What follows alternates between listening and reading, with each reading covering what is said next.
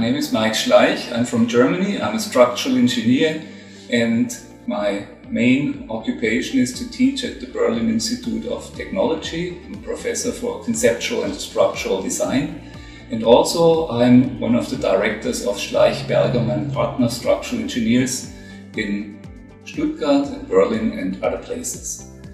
I joined IABSE in 1991 already, and I never regretted this decision because it was such an opportunity to meet people, engineers, colleagues, later friends from all over the world.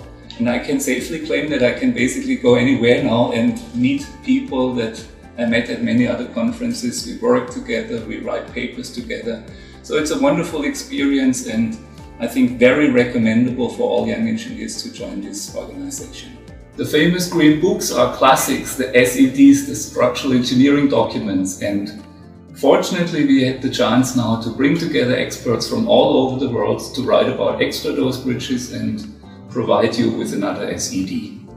A few years ago I started chairing Working Commission 3, that's what it was called in these days still. And we thought of a subject that would be really worth investigating about, to concentrate on. And fortunately enough, we could find people from, again, all over the world who were experts in the field of extradosed bridges. Extradosed bridges are cable-supported bridges that are very efficient, economic and beautiful in the size range of 100 to 200 meters, or make it 250. But there's very little written about it. So I think it was a very fortunate opportunity to bring together experts in this field from India and China, Japan, all the way to the Americas and naturally Europe.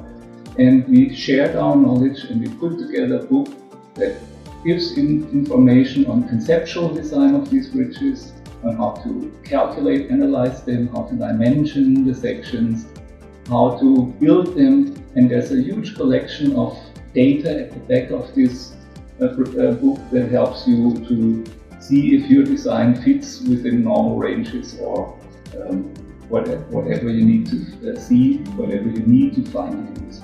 So I'm very happy that we had the chance to provide this within the framework of IABSE.